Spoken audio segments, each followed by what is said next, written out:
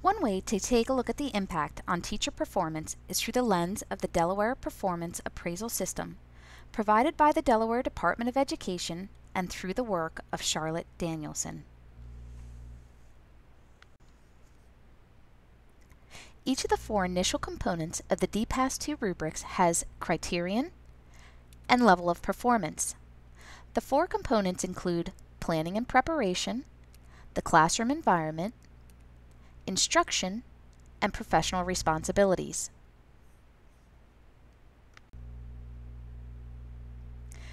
We will hide the lower level of performance and see where the tasks and elements of the instructional technology placemat can support highly effective teaching.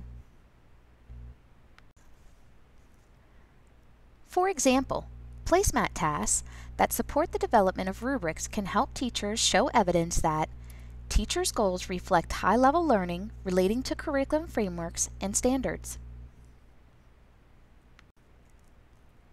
Placemat tasks that support the differentiation can help teachers show evidence that they are adapted where necessary to the needs of individual students. And tools related to note-taking using pictures, images, video, audio, and class discussion permit the teacher with viable methods of assessment. Use of the LMS Schoology allows teachers to have or show elements of the instructional design and that teacher's lessons or unit is highly coherent and has a clear structure. Again, these tools that are at the hands of kids help engage them in a meaningful learning and show evidence of their input.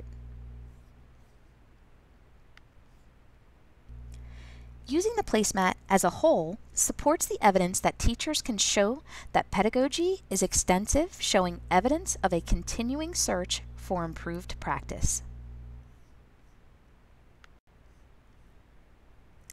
The combination of both the rubrics that are developed and the placemat tasks that support analytics and student mastery can help teachers show evidence that the teacher is building on knowledge of prerequisites and misconceptions when describing instruction or seeking causes for student misunderstanding. Placemat tasks that again support differentiation can help teachers show evidence that demonstrate thorough knowledge of students' background, skills, and interest, and uses this knowledge to plan for individual student learning.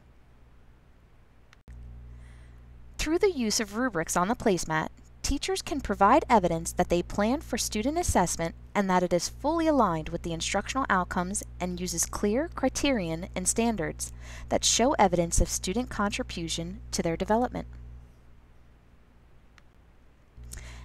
And finally, placemat tasks that support differentiation can help teachers show evidence that assessment methodologies may have been adapted for individuals and the teacher intends to use assessment results to plan future instruction for individual students.